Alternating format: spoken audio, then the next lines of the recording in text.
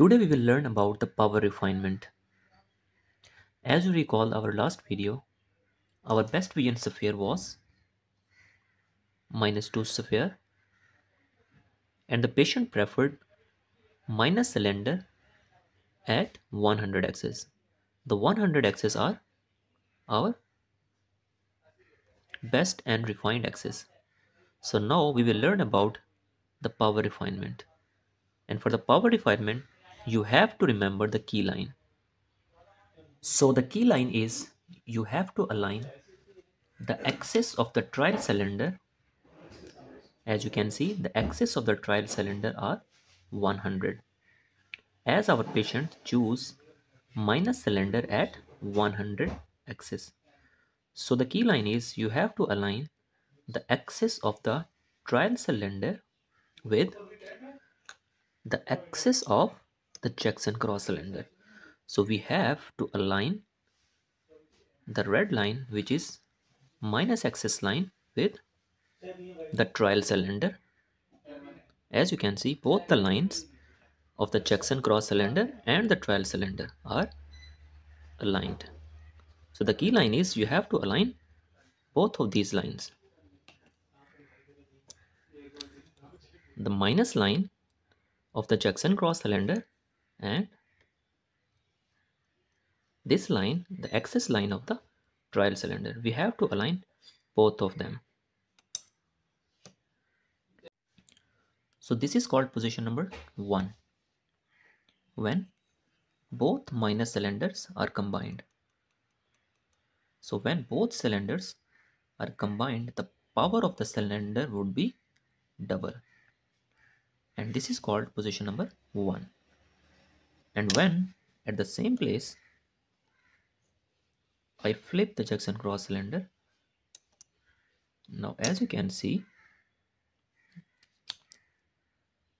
the plus cylindrical line is aligned with our trial cylinder, which is of minus power.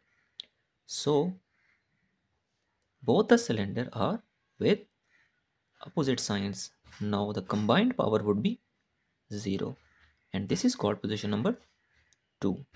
Now we will ask the patient that position number 1 is better or position number 2.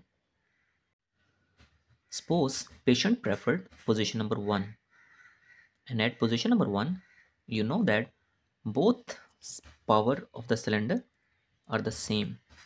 You know that the power of the Jackson cross cylinder was minus 0.5 and power of the trial cylinder is 0.5 minus. So combined power would be minus 1 cylinder.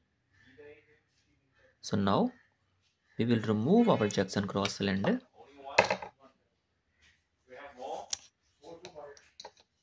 and the trial cylinder, and now we will put minus 1 cylinder at the same axis as 100. Now our new axis are 100 and new power is minus 1 cylinder. And when you are increasing the power of the cylinder, you have to be very careful about the spherical equivalent. And now we will learn about the spherical equivalent. Now for the spherical equivalent, we have to add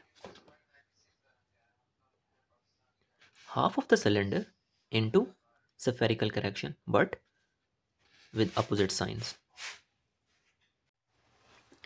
So we have -2 best vision sphere and the cylinder is -1 cylinder at 100 axis.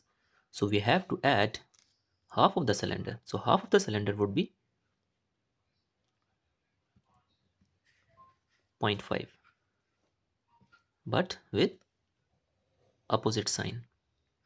So the sign of the cylinder would be opposite. So now we will add this cylinder into our spherical correction. So if we add plus 0.5 into -2, then the resultant power would be minus 1.50. The remaining prescription would be the same.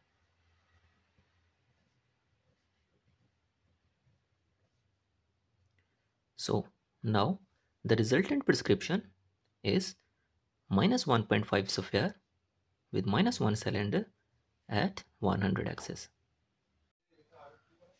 So after spherical equivalent, our new spherical correction would be minus 1.5, as you can see. Now we will repeat the same procedure. Now again we have to align the axis of the trial cylinder with the axis of the Jackson cross cylinder. As you can see, we have aligned both the axes, and now both the minor cylinders are combined. So right now the resultant power would be minus 1.5. As you can see, minus 1 is with trial cylinder and zero point 0.5 is with Jackson cross cylinder. So the resultant power is minus 1.5. This is called position number 1. And now we will flip the Jackson cross cylinder, and now you can see the the plus cylinder is aligning with the minus cylinder. So the total power will reduce. So right now the total power is minus 0.5, and this is called position number 2. And now we will ask the patient that position number 1 is good or the position number 2. So if the patient prefer position number 1 when both minus lines are aligned, so we will keep on increasing the cylindrical power. But you have to keep it in mind that you have to maintain the spherical equivalent. You will increase the power of the cylinder until the visual acuity of the patient would be 6 by 6. And remember, at that point, patient would say that both of the position number 1 and position number 2 are getting equally blur, and that point would be our best refinement for the power. So our resultant prescription would be minus 1.5 spherical, as you can see, with minus 1 cylinder, as you can see, at 100 axis.